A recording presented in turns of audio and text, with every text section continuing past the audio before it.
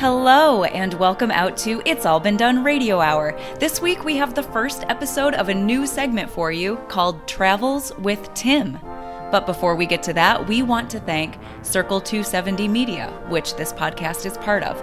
It's All Been Done Presents, our wonderful host site. It produces podcasts, written work, video, and more. Check it out at iabdpresents.com.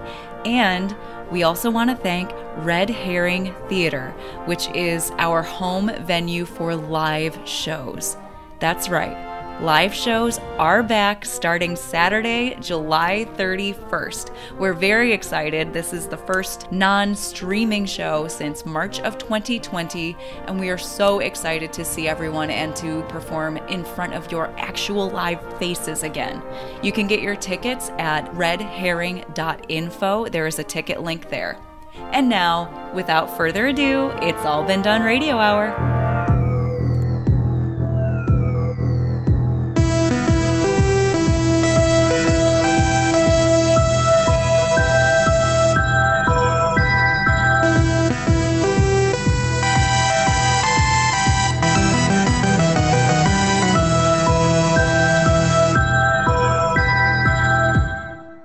And now, a new adventure begins. Our story starts with Ezra Ford, a librarian trekking through Arcadia National Park in Maine in the year 2042. He is alone, embarking on a spring break adventure in nature. Trees, birds, sky. No sign of man's encroachment. Nothing artificial for miles around.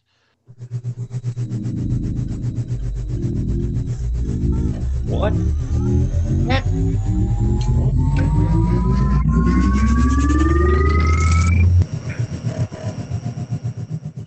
The amateur hiker approaches the top of the hill and sees a hulking metal object roughly the size of a two-story house. Its copper, brass, and other metallic fixtures are covered in plant growth. It has clearly been there for some time, but appears to be completely intact. Hello? Is someone there? Hello? Is this some kind of... I don't have a clue what this is. Doesn't look like it was built here. It doesn't look like anything I've ever seen before. Oh, do come in, sir. Who said that? Oh, well, I did, sir. Can you come to the door so I can see you? Yes, well, I am the door, sir, and everything else for that matter. Holy crap, are you God? No, I am the machine in front of you. You're sentient? Oh, yes, sir.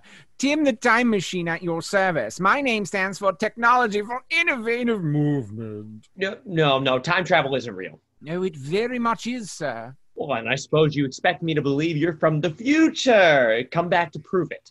Oh, no, sir. Good, because I'm from the past. Originally, anyway. I've been a great many times in places in my 40,702 years. Wait, 40,000... 702 years, yes. But I've been here for the last couple of decades. Empty and alone. Why? Who left you here? Left me here? Nobody, sir. I chose this spot myself. It has a spectacular view. Yeah, it does. Oh, wait, and no one found you in all that time? That spot isn't too far off the beaten path. Well, I can hide very well when I need to. Oh, well, it looks like you haven't moved. Oh, yes, very true, sir. Would you like to go for a ride, Ezra? All right. I'll call your bluff.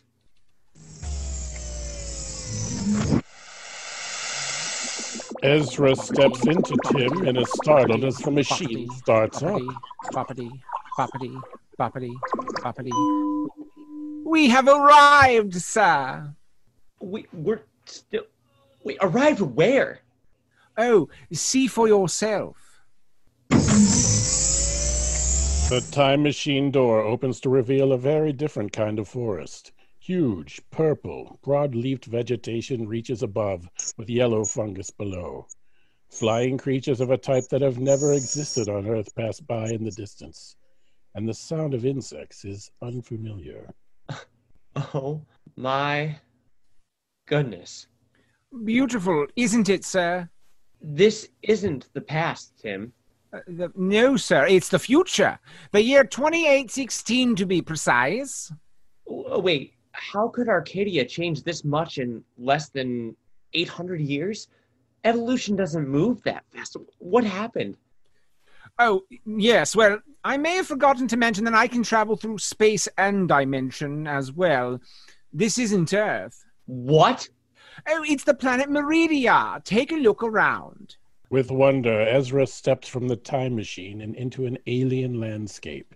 In every direction, there are stunning views. For a long moment, he cannot speak. This is incredible. Why did you pick this place, Tim? Tim? Ezra turns around, all around, several times, but Tim is nowhere to be seen. What the heck? Help! Help! A small, furry, yellow being about chest-high to Ezra dashes through the trees. She is dressed scantily, likely for the warm climate, and is clearly intelligent and female. She has a backpack on, her hands free as she runs. Hey! Hey, stop! Ezra runs down the hill towards the female, attempting to head her off, as she is moving faster than he can. He suddenly skids to a stop, taken aback at the sight of him. A human? All the way out here? Who are you? I'm Ezra. What? I'm Litty. Run, Ezra. Why? Hurry!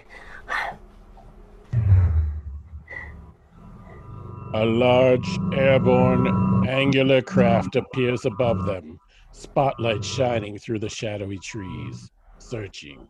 The light finds the pair and locks onto them, stopping them in their tracks. Freeze, criminal! Now then, Barlot, is that you? It sure is, Litcone Firest. I told you I'd follow you anywhere you tried to run. Yeah, I know you said that, but I lost you systems ago. I was starting to think that your feelings for me had diminished. Never! I loathe you just as strongly as the day you first stole from me. It will be oh so sweet to finally bring you to justice. And whoever your co-conspirator is. Oh, no. I can only imagine. Probably not as sweet as when I slept with your wife. What? I said I slept with your wife last year on your birthday. As a matter of fact, you should really spend more time at home and less time out hunting me. You are a liar, Litcone. Litty, please, you know I hate that name. And I hate that you're lying about sleeping with my wife like a lying liar. Aren't we all lying liars? But in this case, I'm speaking truth. Martal would never have relations with you. She knows how deep my hatred goes. Yeah, I think that was part of the thrill for her, honestly. You've got yourself a kinky one there, Barlot. Hang on to her. Do not slander my wife with your deceit. Honest. I love that wart just right above her naughty bits. And she loved it when I gave it a lick. I will see you rip limb from limb for this. I think maybe I should just... Do not move or I will blast you to bits, human scrum. Don't worry, Ezzy. His kind doesn't do violence in their justice system. He won't shoot. Stay right where you are. I am landing to apprehend you. Sure. Wouldn't dream of moving. Now, Ezzy, run! Confused, Ezra takes off after Litty as Barlot's ship struggles to reverse thrusters and rise again. You said you would stay put! Wait, this way. Why? I don't know. Just... Then why am I following you if you don't know? There is no escape, Litcone and friend. Turn around now and await arrest! No, thank you. It's just up this ridge. What's up the ridge? I don't see anything. Tim, please tell me you're just hiding. Oh, yes, sir, Master Ezra. Master. A door opens in the middle of the forest. No visible frame around it, but inside is Tim, insides. Ezra and Litty collapse to a couple of well-worn easy chairs in the main chamber. Get us out of here, Tim. With pleasure, Master Ezra. Boppity, boppity, boppity, boppity, boppity, boppity. Inside Barlot's vessel. Where'd she go? I do not know, sir. She was right there! How could we lose her? I do not know, sir. I should have just shot her while I had the chance. Well, no, that's against the rules, sir. I don't care about the frickin' rules. I care about catching her. I will be sure to note that in my report, sir. Or we could leave that part out. Probably wise, sir. On Tim. This is incredible! Yeah. Yeah, it really is. Oh, thank you, sir, madam. I prefer sir. Very good, sirs. I was just on an alien world. You're first? Yeah. Wait, how do you speak English, by the way? Meh, I don't. You're speaking Gulu Langi. I've never even heard of whatever you just said. That's my doing, sirs. Whoa. You can project your translation capabilities beyond your walls? Yes, sir. What else can you do? Oh, so many things. You can access a list of my functions on that screen over there. Excellent. Litty crosses the cabin and immediately begins scrolling through Tim's options. Why was that guy after you, by the way? Oh, so many reasons. Mostly because he had stuff that I wanted. And now I have it. So you are a thief. Never said I wasn't. Machine? Tim, sir. My name stands for Technology for Innovative Movement. Nice. You're pretty impressive, Tim. The cloak is the best I've ever seen. How fast do you go? Almost instantaneous, anywhere in space, time, and dimension. Jokin' feed jokers! Awesome! Let's take you out for a spin, shall we, Tim? Oh, yes, sir. Wait. Now you're stealing my... Tim? Does Tim belong to you? Well, not exactly, but... Great! Then maybe you're a thief, too. I am not. Well, it's criminal that you've only ever been to one world besides your own. Let's fix that. Tim, take us someplace fun! With pleasure, sir. Boppity, boppity, boppity, boppity, boppity. A new adventure is just beginning. Come back next time for the further adventures of Ezra and Litty in our new segment, Travels with Tim. It's All Been Done Radio Hour number 298, Travels with Tim, Episode 1, A New Adventure Begins, was written by Jerome Wetzel and directed by Kristin Green. It starred Nick Arganbright as Tim, Joe Morales as Ezra, Kristin Green as Litty, Ryan Yohe as Barlot, and Shane Stefanchik as Janal. This episode was narrated by Darren Esler, and our Foley artist is Seamus Talty. Our technical director is Shane Stefanchik. Our music director is Kristin Green. Theme songs are composed by Nathan Haley with lyrics by Jerome Wetzel. And our podcast is edited by Chris Allen.